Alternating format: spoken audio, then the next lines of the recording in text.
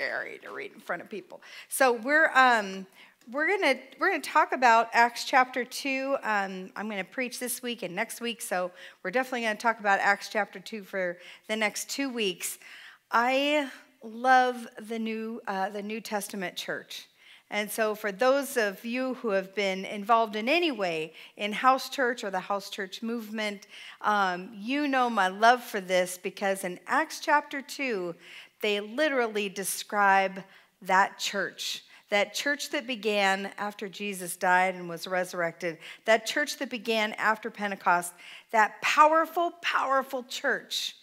And so I thought, you know what's like a great way to kind of explain these crazy people. They were kind of crazy. Let's say they were kind of crazy. What's a great word to talk about these people in this Acts chapter 2 church? Back then, they were groundbreaking, absolutely. They were kind of revolutionary a little bit, or a lot of bit. But they were all sorts of amazing things. But you know what I really thought when I thought, what are these people? Devoted. Devoted. So can you guys say devoted? Devoted, yeah. I really feel like that's a word that kind of like encapsulates all that they were. They were sold out to Jesus in a time when it wasn't, I won't say it wasn't just cool, it was dangerous to be in these early churches. And so devoted is kind of, that's basically what I want to talk about. Devotion. Devotion. And what does devotion mean? You probably want to know what devotion means. It means to consistently show strength, which prevails in spite of differences, to endure, to persist, to stay in a fixed direction, steadfast and loyal. The early church, that was them. In fact, let's look at Acts 2:42 before I'm going to pray again. We just can't have enough prayer. Acts 2:42, they devoted, okay, you guys can see that's actually where I got the word, but I wanted you to think I was just so brilliant. I wasn't. I just read it in here. They devoted themselves to the apostles' teaching and to fellowship, to the breaking of bread, and to prayer. Do you guys see 4 things in there? Yes. Teaching, the apostles' teaching, fellowship, breaking of bread, and prayer. They were devoted. And so we're just going to talk a little bit about that tonight, because it's right here. And it's so easy.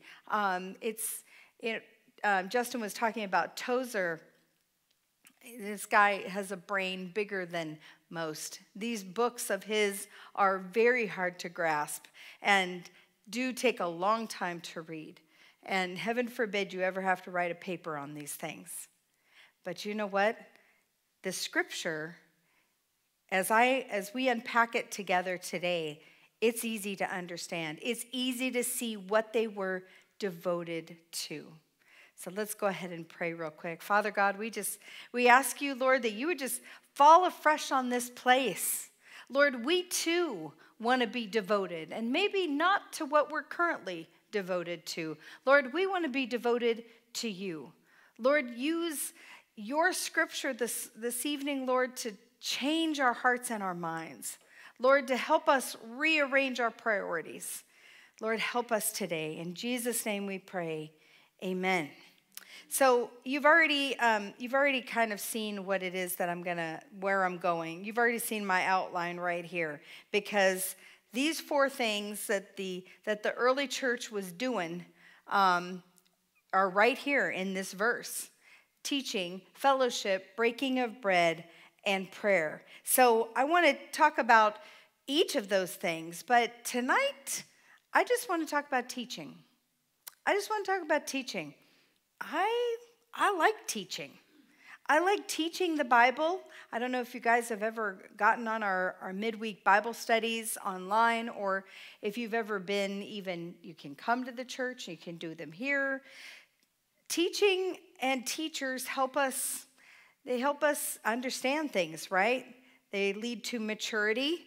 maybe unity, and fullness of faith. And so our goal as teachers, or maybe you are teachers as well, is that I want to bring people to the fullness of Christ. Does anybody enjoy learning? Some people do. Some people like to read. Some people, there we go, thank you, big hands in the back, there we go. You know what a reward of good teaching is? Learning. Learning, that's right. And learning the scriptures together with other believers was something that the early church was devoted to. Can you guys say devoted? Devoted. They were devoted to this. But learning takes time. And sometimes learning can be difficult. Learning requires effort, engagement, and attention. And for those of you who, took high school algebra and were always struggling to stay awake, or maybe it was English for you that was really hard. For me, it was probably more English than math, because I love the math stuff. But wow, you're sitting there and you're like, okay, I've got to tune in. This is going to be on the test. This is important. I can't miss this part. I'm falling asleep while taking my notes. Like, all right, learning is not always easy. It's not always easy. The reward, though, is having that deeper understanding and that knowledge. I don't know how much calculus I use. I must say that. I don't use all of that, all of the stuff that I worked so hard to figure out in my senior year. I don't remember much of it. And as I help my kids with their math today, I'm like, wow, I'm pretty sure I took this, pretty sure I don't know what I'm doing. But there were lots of things that I do remember. And so thankfully, I do know some things. Thankfully, I can write a letter or balance a checkbook. But what really lasts is the knowledge of Jesus Christ, right? We've got to learn about that now, but the Bible is actually going to be in heaven. Like, we've got a long time to study this book, like eternity, people, eternity. So if you want to take some classes, you want to learn more about the Bible, this sort of learning will be useful for all eternity. Calculus, maybe not so much. But Bible learning, that's going to be useful on and on and on and on and on and on. Let's go, Hannah, will you pull up Matthew 28, 18 to 20? You guys know that we have, though, Bible studies. And even if you don't do the whole online Bible study thing, Tuesdays at 7, Wednesdays at 7, Thursdays at 7, we have house churches, right? We've got Monday night for teens. We've got Thursday night for adults. We've got lots of times where you can dig into the Word. And these classes, these times together are a really great opportunity to dig in together. I don't know if sometimes when people are a little bit more introverted, maybe they do love to dig into the Bible and they love to study it and they love to do all this stuff. But I like to do it with others. It helps me. It keeps me on track. And so I jump in with other people and I say, let's look in the Bible. Let's read it together. I don't have all the answers. Maybe they know something. And I just get a lot more done. And then we keep it to an hour. And then, then you got to go home. So I like that, learning with other people. I don't know if you guys do or not, but you've got this opportunity. You can go home and you can study the Bible for 10 hours straight all by yourself. I'm so glad for you, and I'm glad you have that discipline. But if you're more like me, then come and let's do this together. And it's not a bad thing. So right here at this point, I just want to just point out that Jesus said very plainly in the Great Commission, he said this in Matthew 28, 18 to 20. It said, then Jesus came to them and said, all authority in heaven and on earth has been given to me. Therefore go and make disciples of all nations, baptizing them in the name of the Father and of the Son and of the Holy Spirit, and teaching them to obey everything I have commanded you, and surely I am with you always, even to the end of the age. So we are to teach, right, what Christ taught, the fullness of his training. That's our goal at the end of the day. At the end of the day, we need to make disciples and equip them so they too can have the fullness of the gospel. So, Hannah, next we're going to do the 2 Timothy 2:2. And Paul says this, Apostle Paul says this really well. To Timothy, he said, and the things you have heard me say in the presence of many witnesses, entrust to reliable people who will also be qualified to teach others, right? If we don't pass our faith along through reliable and sound teaching, it's only going to be a few generations, and then this knowledge will end. Do you guys teach your kids things? Do you teach children things ever? Like, you need to teach them how to brush their teeth, right? If you do not teach them to brush their teeth or help them brush their teeth, you will take them to the dentist someday, and there will be no teeth, right? So we have to teach our kids. We have to teach the next generation. And I don't think it's weird to even imagine in these days that the gospel disappearing from our community, because it surely seems missing. There's a lot of just stuff that I always have known about. And now the kids of this generation, younger and younger, they don't know this stuff. I remember meeting a child one day, and I said something about Adam and Eve, and this child had no idea who Adam and Eve were. None. And I just took it for granted. I said, well, doesn't everybody know who Adam and Eve are? But if we don't teach the children, they will not know who Adam and Eve are. They will not know what the Bible is. And so our goal, right? Our goal is to share it, is to pass it along. The good news is that you do not have to be a missionary. You do not have to be a deacon. You do not have to be a pastor. You just have to be willing. You just have to be willing. Do you have a pulse? You are qualified. Fantastic. Even if you don't speak, you can write it down. Even if you can't hear, you can use sign language. You are qualified. If you are willing, you are qualified. I will say that because Scripture is the thing that we need to be sharing with other people. So in 2 Timothy 3:16, it tells us about the power of Scripture. Because I know what you're thinking. You're like, well, I haven't been to seminary, so how am I going to tell people about this? But in 2 Timothy 3:16, hold on, it's coming.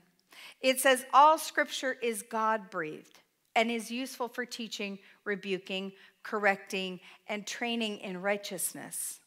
So I know that you're wise. I know that you're a great communicator. I know that you are so smart and you are able to convey knowledge. I know that, but you know what?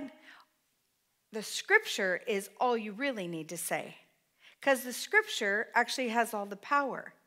It is God-breathed. Nothing that I have ever said has ever been fabulous. I will say that. Unless I am saying the Scriptures, that's where the power comes. When I preach, the power comes from the Scriptures that I share with you. The power comes from me trying to convey to you the importance of knowing the Scriptures that are from God. They are God-breathed. It's amazing to me that He has actually entrusted this to me.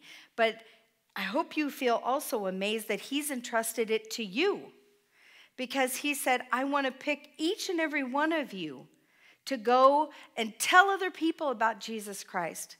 Could He have done this on His own? Absolutely. He's God. He can do whatever He wants, but He entrusted it to me. He gave me the gospel and said, go, Tina, go, go, go. He went to each of you and said, here's the gospel, go.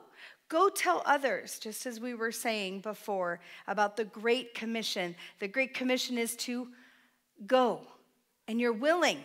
If you're willing, then he can use you. He will use you. It's funny that every word of the Bible is so very powerful. And so, I don't know, maybe you guys should turn to your neighbor and ask your neighbor, who are you? That's good, Chris. Yeah, that wall is going to answer you. Turn to your neighbor and ask, who are you going to share about Jesus with this week? Now, that's who are you going to share the gospel with this week? How's that? Go ahead. Ask your neighbors. Ask your neighbors. Who are you going to share? Has God given you a sphere of influence? Has he given you people that you know, right? Where do you work? Where do you hang out? Where do you drink coffee? Who can you share Christ with this week? Try not to stress out about having all the answers, because I hate to tell you, I do not have all of the answers. But if you step in faith, and you say, I've got a couple scriptures for you, you are literally carrying the Holy Spirit and dumping out this incredible power on another person. Do you trust him? Do you trust him? Can he do that through you? Absolutely. Absolutely. If he can do it through me, he can do it through you. But it requires us to be willing. It requires us to be devoted. Devoted. So let's just trust those beautiful words that he has given us. So finally, we were just talking, I'll tell you, I just didn't even mention my 2 points. Sorry, my slides got eaten by the water that I spilled on my laptop this afternoon. I guess they do, those two things do not go together. So I've already talked about the goal of teaching. You didn't know it, but that's what you got. You got the goal of teaching, and the end result is the Great Commission, that you will go, and say, and be willing, and be devoted. And then the next one we talked about was passing along the teaching. Passing it along. It's super great that you have the gospel, but just like the Dead Sea, what happens when you don't spill anything out of what you have received? The Dead Sea is pretty much what? Dead, yes. It has no outlet, right? You've probably heard this from pastors before, but all this water comes in and the Dead Sea is so salty that nothing really grows there. You can float in it. Pastor Paul and I were floating in it. It's pretty cool because it's so salty, but not good for much else. So you could probably make beef jerky in there or something, but that's about it. You need a lot of salt. So, all right, that was passing along the teaching. Don't hold it to yourself. Who can you tell about Jesus? And the last one I want to talk about is being fully capable. You're fully capable. If you aren't sure where to start with your learning, or if you're not quite sure that you can even teach people about the profound truths of the Bible. We did already cover 2 Timothy 3:16, and that is that the scripture is so powerful, right? Thank you, Hannah. It's so powerful, and it's useful for all of these things: teaching, rebuking, correcting, and training in righteousness. So if that is so powerful, and you want to learn more about this powerful stuff, then getting into that Bible study, opening up your Bible even on your own, it's finding a devotional maybe, and learning even at your own pace. If you want to become better and better and better at sharing your faith and teaching others, you can always start in the Gospels. Do you guys know what the Gospels are? There's 4 of them, and they are Matthew, Mark, Luke, and John. Those first four books of the New Testament, right? And it's great because what you can do is you can learn more and more about the stories, learn more and more about the Bible, learn more and more about Jesus Christ. But we teach in house church that you can also just share your testimony. Do you need an in?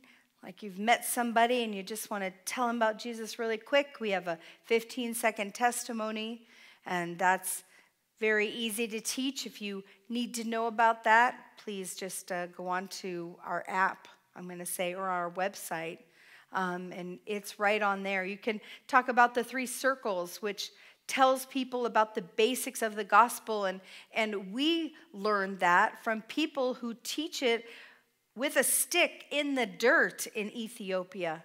They do not write the same language, but they can speak the same language through interpreters, and there they are with a stick in the dirt explaining the gospel of Jesus Christ. So don't be overwhelmed. Even have some patience for yourself. Be kind to yourself. Have some grace for yourself. Because it is a process, but you have to be willing. You have to be willing. If you think about some of your favorite teachers, did anybody ever have a favorite teacher in school? I find that usually it's elementary school teachers. I don't know. Was it elementary school teachers for you guys? Maybe high school teachers? Middle school? There you go. It's, teachers are they're so willing, right, to give of themselves. So I'll just tell you about my favorite teacher. And that's my first grade teacher, and that's Mrs. Lieb, L-I-E-B, Mrs. Lieb. And she's long since gone to heaven. But in first grade, when I was 6 years old, some of you know that I was kidnapped, and it was a very hard time for me. It was a very long couple weeks, and it was somebody, obviously, that I knew who took me, and it took the FBI, it took them 2 weeks to find me. My parents spent everything they had to charter a little plane to get up to New York, where they found me, in a commune, and I was safe, and I didn't know what was going on. I was 6. I was safe, and I was kind of happy because there were presents and play, lots of playtime. But I wanted my mom, and I wanted my dad. And after all this came to bear, and I was brought home, and I had some time in foster care, and it was tough. It was tough. And as a 6-year-old, I have to say I didn't really understand. But my first grade teacher, she was so sweet. And I can still remember her, she was so kind to me. She was so kind to me. I hope that you have a teacher like that. I hope that you have had one in your life, or you have one now. Pastor Paul and I and Pastor Dan and Pastor Gay, teaching is in our hearts. We love to teach, and we love to teach about the Bible, and I pray that you will always find just open arms to learn about the Scripture, even from us, because it's so important that you connect with a teacher. It's so important that you find Jesus Christ, even his hands and his feet, right here on this earth, right? Somebody who can say, let's study the Word together. That you can have that comfort and that peace in working through the Scriptures with somebody else even. Man, I love spending the time in the Word. I love learning. And I think Mrs. Lieb, that was definitely what I got from her. Is that she always told me that it was very important to keep pushing forward. And it was very important to take time and study the things that I really wanted to know about. We need to be devoted. We need to be devoted. Jesus Christ was so devoted to you.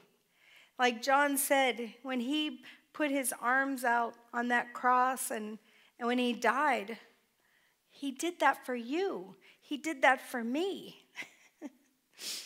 It's quite amazing because a lot of times, I don't know how you felt in your walk with Jesus Christ, but I have felt discouraged in the past. I felt incapable. I felt ill-equipped. Oh, here comes the tissues. I think I'm done now. I've kind of pulled it all together. Not really. I have felt all those things in the past. And I felt like, how is it that I'm supposed to be doing this? I'm not prepared to do this. I'm not smart enough. I'm not good enough. And God says, I trust you, Pastor Tina. But even long before that, he just said, I trust you, Tina. Long before I was a pastor. He said, if you're devoted to me, then we can pull this off. My power and your devotion, we can do this. We can spread the gospel all over the world together. And he's never given me time to kind of say, well, maybe there's something else I can do. He's like, nope, we're going to keep pushing forward. And the Apostle Paul says in Philippians 4:13, he says, I can do all this through him who gives me strength. What power do you run on? Like, I run on the power of the Holy Spirit. And it is so much more than I have, because I run out. You guys have seen me fall asleep everywhere. I'm a great sleeper. I can fall asleep anywhere, even while I'm eating. I can do that. I run out of power. But the Holy Spirit, he says, oh, let's get back up. Let's keep going. There were people to tell about Jesus. May we be fully devoted to the one who is fully capable in each and every situation. And when we're feeling weak, let us remember that his grace is sufficient, right? His grace is sufficient for every circumstance, every situation that life throws our way. So the earliest church was absolutely devoted. They were absolutely devoted to their faith.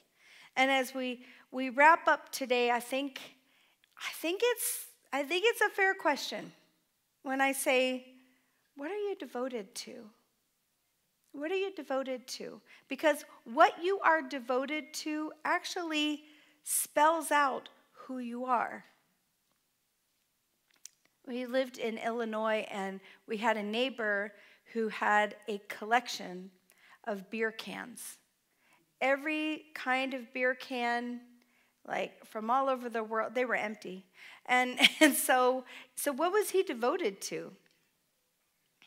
Yeah, he was also a really good beer drinker. He was devoted to this collection that he had. It took over most of his garage. He was devoted to beer. And if you knew him, you knew that about him because he was quite proud of it. Now, I'm not saying anything bad about him per se, and I'm not telling you his name. But I know what he is devoted to because his life spelled it out easily for me. What are you devoted to? When people know you, when people talk about you to others and they describe you, what do they say about you? Do they say, he's got the best beer can collection I've ever seen? Like, heaven forbid, I don't need any of you to have that to be your thing. But unless you're selling it on eBay and giving the proceeds to the church, that'd be fab. Anyway. But what things capture your attention? What do you do with your energy every day? And, you know, when you ask these questions and you find yourself kind of thinking about all things, and maybe some of the things you're thinking about are not Jesus Christ. They're not even about your faith. It might be a good time to reset those priorities. And I'm not giving shame here. I'm not throwing shade. There is no condemnation in Christ Jesus, right? It's to be a true student, though, you need to have a willingness to acknowledge that your focus may have drifted from faith to other things. It's okay. It's okay. You know, there's this really cool story in the New Testament all about the prodigal son. And it's about a young man who got a little off course. Okay, maybe he got a lot off course, but he went off course. And the best part of that story, or my favorite part, is when he comes home. And the father's like, yes, that's my boy. Come on. He didn't say, I can't believe what you've done. You should have done this. And why are you here? None of that.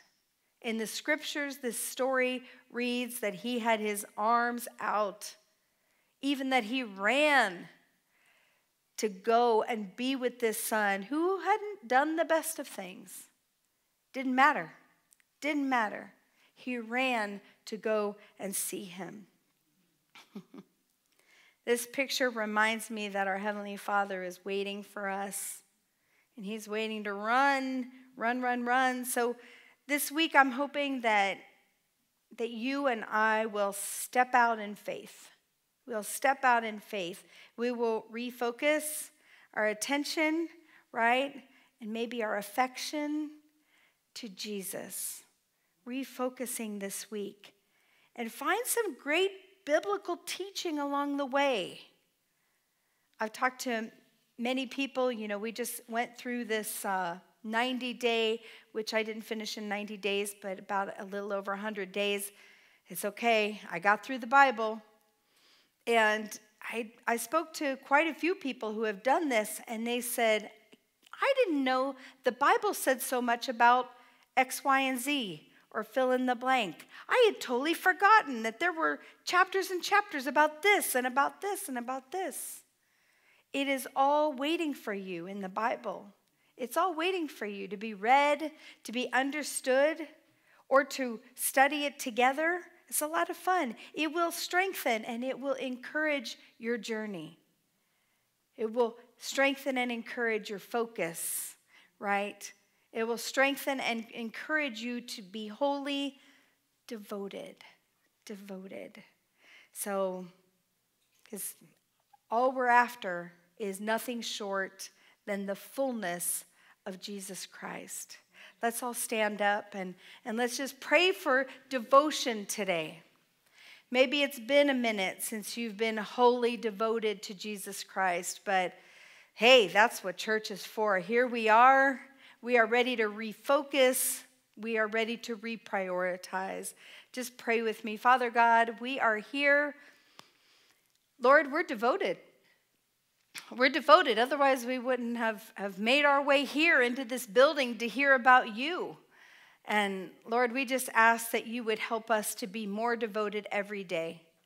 Lord, we ask that you would help us to reprioritize and to focus our first love. Our first love, Lord, let it be you. Lord, help us to dust off that Bible this week, Lord. If we can write our name in the dust on the cover, Lord, then it has not been opened in a minute.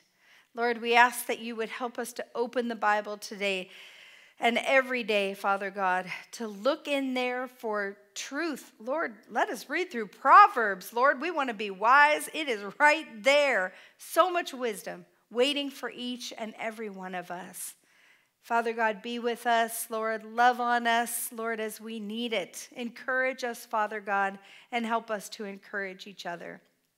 We love you, Lord, and we ask that you would be with us. In Jesus' name, we all say, Amen. Thanks, everybody.